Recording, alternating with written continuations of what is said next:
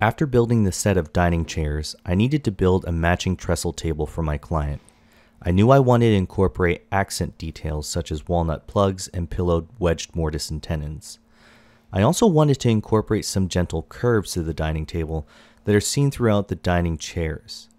And while I did not incorporate aspects of cloud lifts in the table design, I wanted those subtleties to translate well to the dining table itself. This is how I went about building a matching dining table to complete this set. I started with 12-quarter stock for the foot of the trestle table and 8-quarter stock for the leg post and top brace of the trestle table. I like to mill and dimension lumber as I need it, or else I risk having to redimension lumber if it sits in my shop for too long before machining joinery.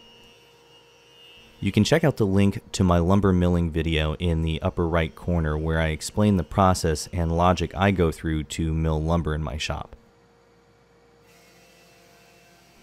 Once the pieces for the leg assembly are milled to final thickness, I cross-cut them to final length on the miter saw. The fence system I built for my miter saw is made of aluminum extrusions, and you can click on the link to that video explaining all the parts and pieces that I used to make the miter saw fence in the upper right hand corner as well. I'm using my panther router to machine all of the mortise and tenon joinery, so I mark the center line of the joints on all of the pieces. Once the machine is set up, all I need to do is line up the center line of the foot blank to the center line of the machine table. I then use the self-centering guides on the template holder to center the mortise vertically on the workpiece. I'm using a monster 1-inch diameter router bit to cut the mortises. I lock it into place and then slowly advance the bit, taking light passes.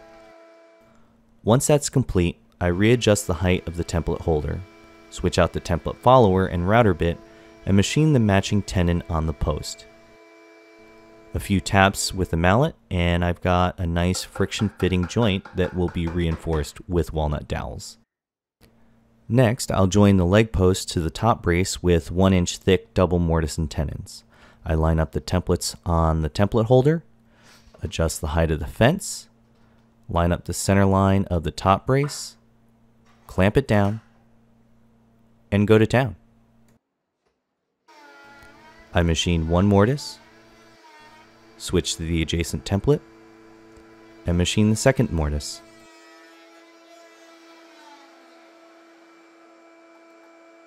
To machine the 1-inch thick double tenons in the post, I had to switch out to a 1/2-inch router bit and a 22mm diameter follower. This time I used the self-centering fence on the machine table to align the leg post. I lock down the workpiece, and just like before, I slowly advance the bit and nibble away at the tenon. I know it looks really chunky right now, but I won't be able to start shaping these pieces until I finally attach the stretcher. The stretcher will be joined to the leg assembly with a 1-inch thick by 5-inch long through mortise and tenon. I used a shop-made fixture to hold the leg post to the machine. This allowed me to tilt the table to the vertical position. To make the custom size 5-inch long tenon template, I cut the rounded end of a 2-inch and 3-inch tenon template and combined them on the template holder. Max Sheldon from Panther Router experimented with this method of making custom sized templates, and it worked flawlessly for him, so I adopted it on the stretcher and the leg post. And as you can see, a clean, seamless 5-inch long mortise. After milling the stretcher, I cross-cut it to final length on the miter saw. I also used a marking gauge to scribe the shoulder on the tenon. The final shape of the stretcher will be an arc, so I removed a chunk of the tenon shoulder with a back saw so there'd be less material removal on the Panther Router. With proper workpiece support, I clamped the stretcher to the table and machined the 1-inch thick tenon.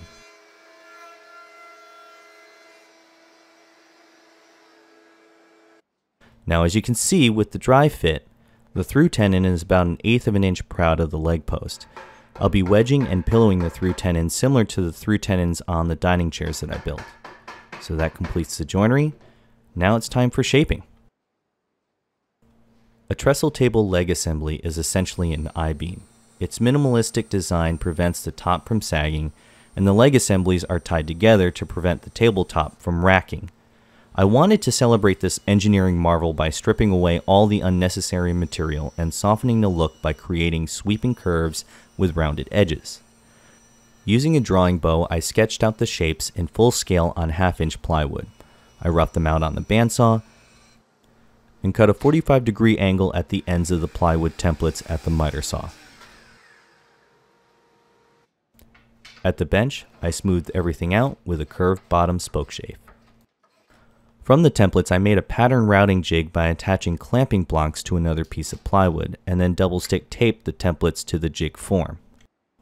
The shape is roughed out on the bandsaw and then flush trimmed at the router table.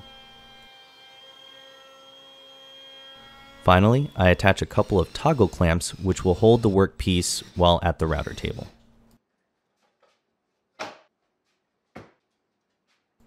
From there, I'll trace out the template onto my workpieces and rough out all of my pieces on the bandsaw, making sure to leave just a little bit of the line to flush trim.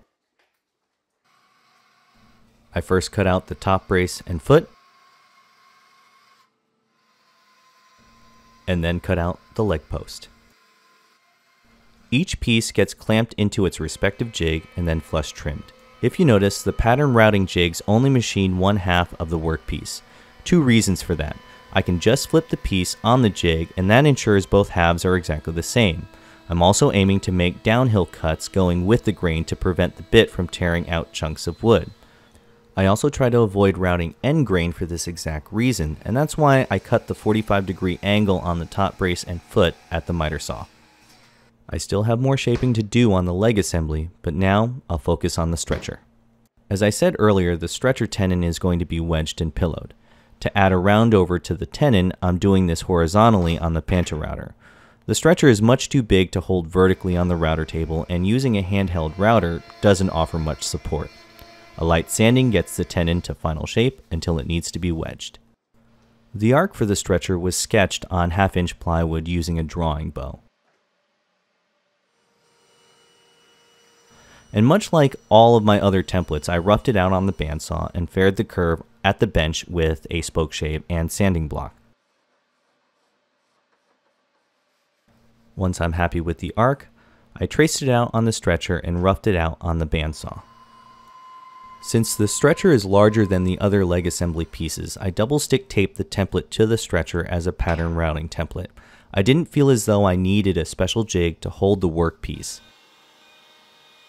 Again, I'm trying to avoid uphill cuts going against the grain, so I'll route half of the workpiece using the top bearing of my pattern routing bit. I'll then flip the workpiece over with the template facing the top of the router table and raise the router bit so the bottom bearing now engages the template. And here's the dry fit of the base assembly. Still a lot to do, but the macro shaping of the leg assembly is complete. I was fortunate enough to find several 12-inch wide boards to make up the tabletop. I first cleaned up the edges on the bandsaw to eliminate the rough mill marks, and if you look closely, you can see these boards have a little bit of a twist to them. I've reduced this twist by planing down the high spots at each of the corners with a hand plane. This makes the flattening process on my joiner much more efficient. I then plane down the boards to a thickness of 1 1/4 inches and then joint the edges for a glue-ready edge. A quick check with a square and I'm ready for glue up. I glued up the top in 2 halves, which made it a lot more manageable. I glued together 2 boards at a time and then glued together those 2 halves. I've used this method several times, and while it takes a little bit longer to do, it eliminates the need for alignment joinery such as dowels, biscuits, or dominoes. And if you did a good job of milling everything square, you should have a perfectly flat panel glue up. Even after wiping off all the glue squeeze out, there's always a little bit of glue creep through moisture loss. So I'll wait 24 hours until all the moisture from the glue has evaporated, and then use a cabinet scraper to do a final cleanup of the glue line. Both ends of the tabletop are then squared up with the track saw. I needed these ends square because I use them as reference edges for templates that will shape the tabletop. All sides of the tabletop received what Garrett Hack has coined a subliminal curve, and the edges will be treated to a nice parabolic edge. Once traced out, I rough cut the curves with a fine-toothed jigsaw. I then used a large white side oval edge router bit and attached a 1 1/4 inch roller bearing to follow the templates. The router bit was offset in height to give the edge a parabolic shape as opposed to an even roundover. I then used the spoke shave and sandpaper to ease the sharp edges.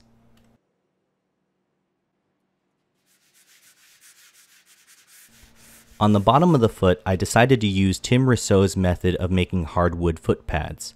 I first made a router bushing guide jig for a 3/4 inch bushing. The jig is made using plywood glued together with CA glue and brad nails.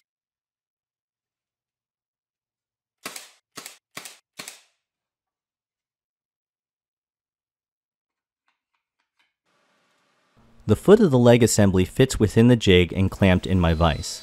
The pocket for the foot is routed out and I squared up the corners with a chisel off camera.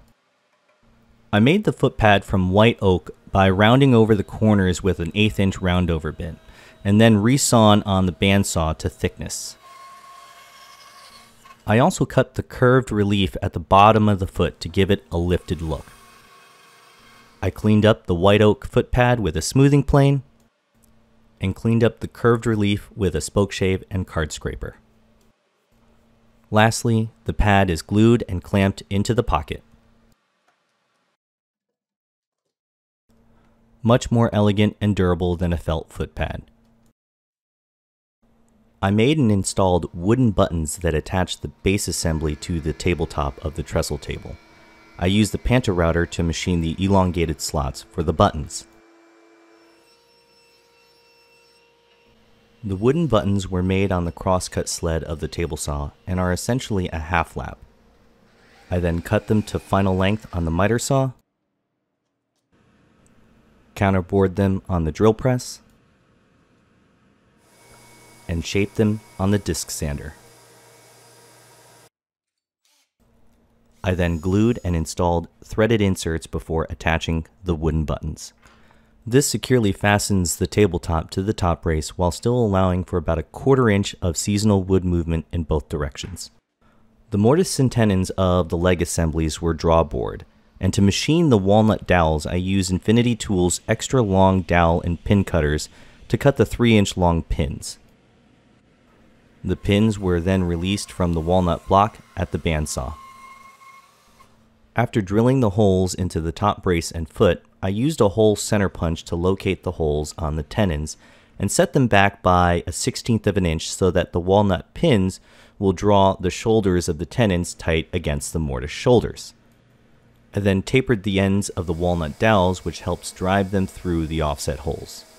Before I could assemble the leg assemblies, I rounded over all the exposed edges with a 3/8 inch roundover bit and then shaped all the sharp ends with my Rotex sander and a soft interface pad. I used liquid hide glue for its long open time and lubricating properties so as to not swell the snug fitting joints and pins. Once glued and clamped together, I drove in the dowels. After that, the clamps are no longer needed. I then cut the dowels flush and clean them up with a block plane. The walnut dowels are a repeated accent from the walnut plugs of the dining chairs. The last thing to do before applying finish is to attach the stretcher to the trestle table leg assemblies with wedged through tenons. The walnut wedges were made on the bandsaw using a jig.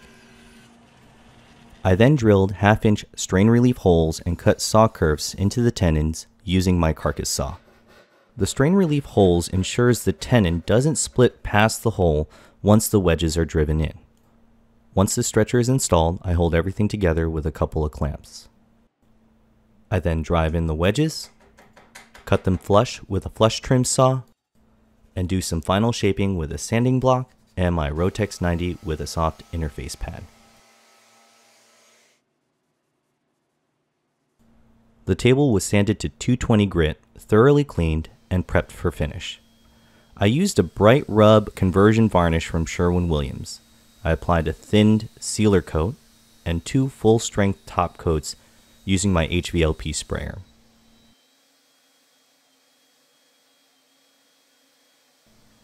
And that's it, a matching trestle table to go along with the dining chairs.